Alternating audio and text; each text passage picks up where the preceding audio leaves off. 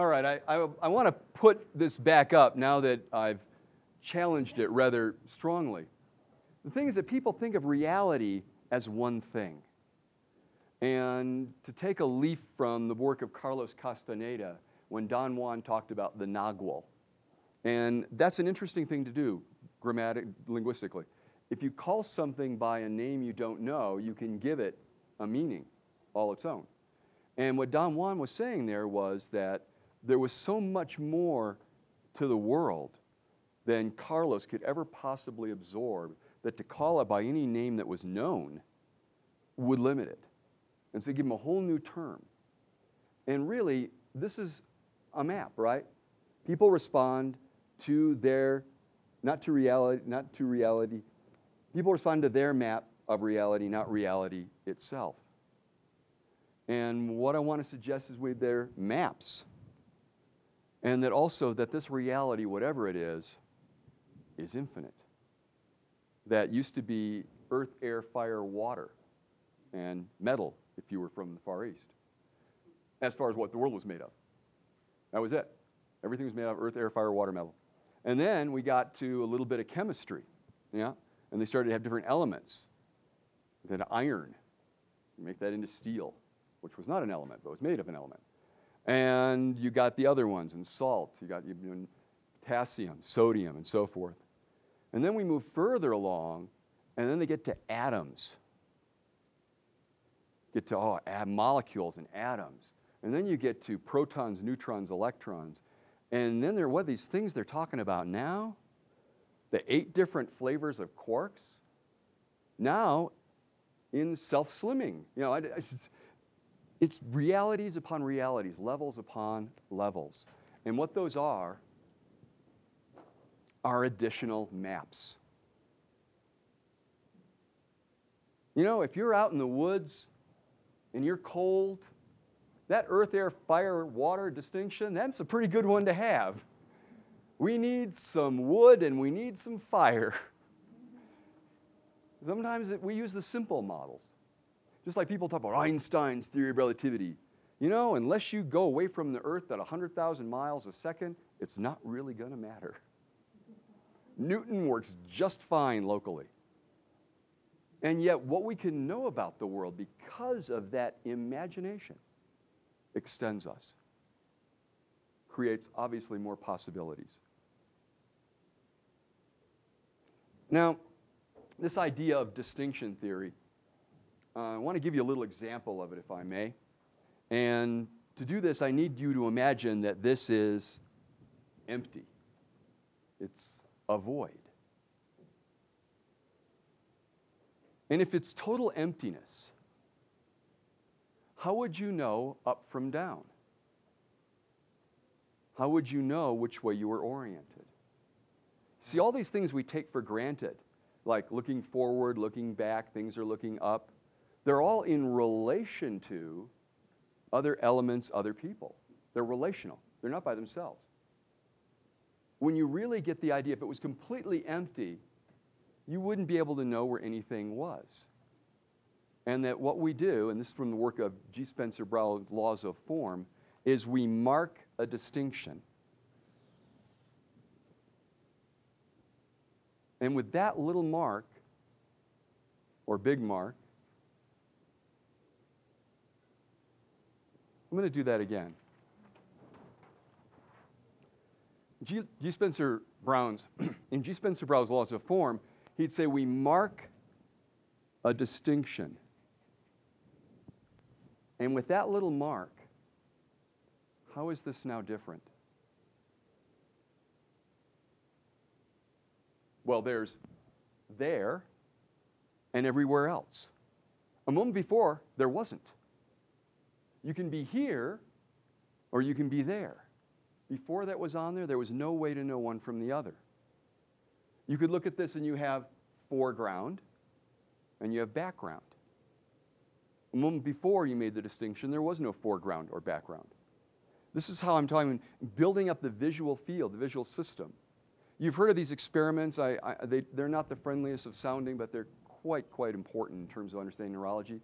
They'll take 2 little kittens, and they'll put the kittens in a room where there's only slats, horizontal light, like you get when you look through a set of blinds.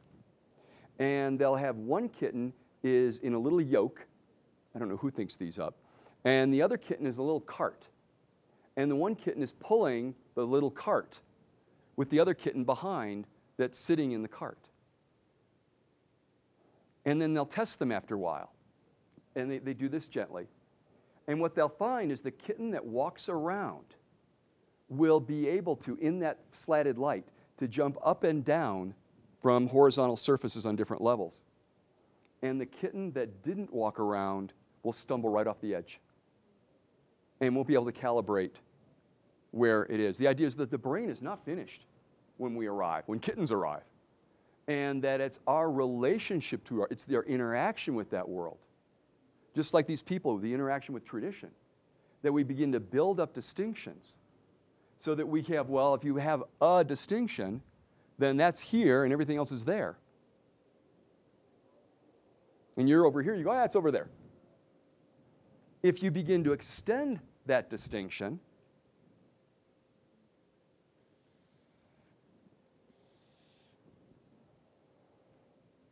a whole nother level of meaning can suddenly occur. There can be above and below. Now, the thing is that this was a theory, a model that was constructed by a mathematician in the 50s and 60s.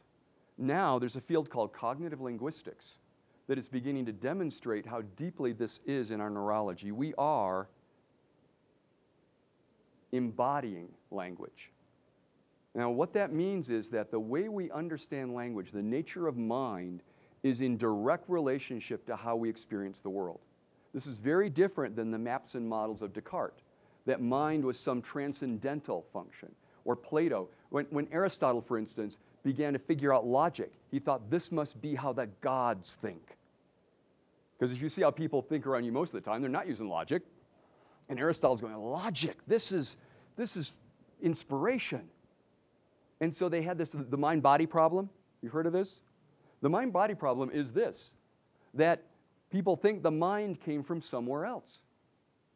But what they're finding in this work, these cognitive linguists that include people like George Lakoff, Mark Johnson, many, many others, what they're finding, and this is Eleanor Roche's work called The Embodied Mind, and of course our old friend Francisco Varela showing up again, is that we understand the world because we have a front and a back.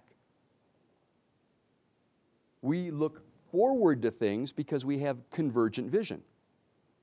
This, by the way, is the sign of what? Predator. Convergent vision means you can track prey. If you're a herbivore, an eater of vegetables only, and not by choice, by nature, your eyes are on the side of your head so you can see more predators. In fact, try this on, Ron. The herbivores cannot see what's right in front of them. There's a blank. You can't try it on because our eyes converge. I'm tricking you there, but it's pretty weird, isn't it? So when the aliens get off the spacecrafts, watch where their eyes are.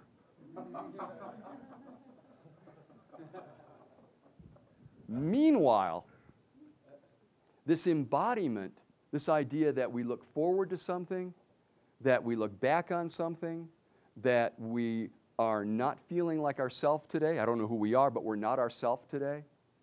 All of these suggest like perceptual positions. They suggest time. In other words, this stuff is grounded in the language of our body, how we experience the world. The distinctions that we make are, first of all, biological. We have upper and lower parts of our body, right? So we have upper and lower, our natural kinds of language that we're going to use. And remember how we were younger, we were kind of lower than everything else, weren't we? I mean, just by nature, we had to look up to our parents. And so we hear ourselves saying as adults, wow, you know, I really look up to him or her. And that's that carryover in experience. So there's a window, there's a radio, there's some metaphor here I'm reaching for that lets you know that if you think about the language people are using as expressions of their body, this will help you accelerate the learning of this material. There's a great simplicity in it. As we'd say, it's downright simple. So, a simple distinction, a level, a line. What about we add another one?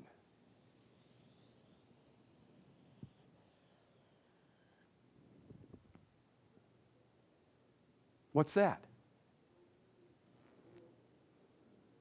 What's that? Well, yes, I thought somebody was going to say a square. Well, that's not square. But Rachel said in and out. Yes, when you create a bounding condition, fancy word, cognitive linguistics, so forth, then you've got an inside and an outside. So children can go outside and play. So we can talk about things like, I want to get into a good state. So we said, let's get out of here. Meaning maybe the place, meaning maybe the state of mind, that we reapply these very basic relationships to the world, and we reapply them to our thoughts, to our ideas, to our values. It's how we make sense of the world. It's a distinction. So, what if we make more distinctions? Don't get cross.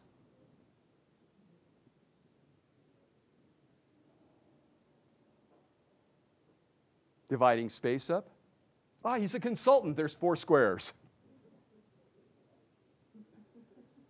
The thing is that if this is the visual system, we go on and we make more and more distinctions. And what can we do if we have more and more distinctions?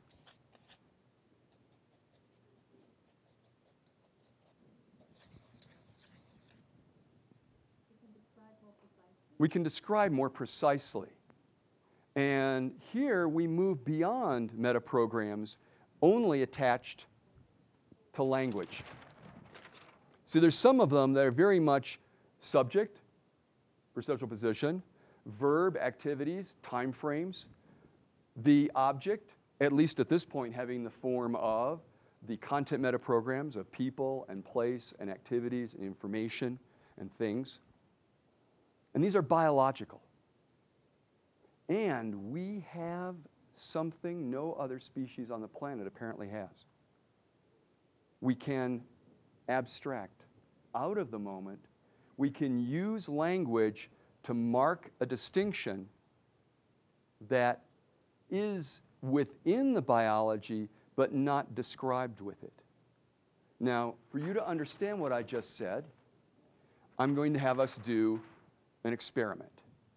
In order to do this experiment, what I want you to do is to pick some outcome that you have. Now, I'm assuming with your level of training that you know what a well-formed outcome is, that it's stated in the positive, that it's sensory-based, that you have a context in which you want it to occur, that it's something you can do something about, not all about, something about, and that you've thought about the ecology of it, who it will affect, how it will affect you, and that overall the change will be more of what you want. I would keep you in mind of the goal you pick you will get. Or in the words of the old knight in the Indiana Jones film, choose wisely. So right now, as an act of making a distinction, of taking an internal representation and externalizing it, which by the way was the key in all those studies of goal achievement, that they wrote them down. What is that? That's externalization. Taking an internal representation and making the mark, the distinction on the outside. You could write down what your goal's about. I invite you to do that. More importantly, though, I want you to draw a representation, a picture, that you look at the picture, whether it is a picture of the goal, like a car and you see yourself in a car, or whether it's something more of the nature of an experience, a kind of feeling, a kind of capability. Because after all, a lot of our goals aren't things, even if English says it that way. What is something you want? Maybe it's not a thing. So maybe your representation is symbolic, a tree, a warm sun, a flower, anything you want. But when you look at it, you go, yeah, that's my goal. That reminds me of my goal. You got the idea here? Do we want to also write this down? If you want to write it down, you can, but I'm much more interested in a picture. I'm so interested in a picture I brought blank paper and implements of construction and suggest that you actually take time now to do this. It will make a difference in the quality of your learning. So I'll pass some of these around.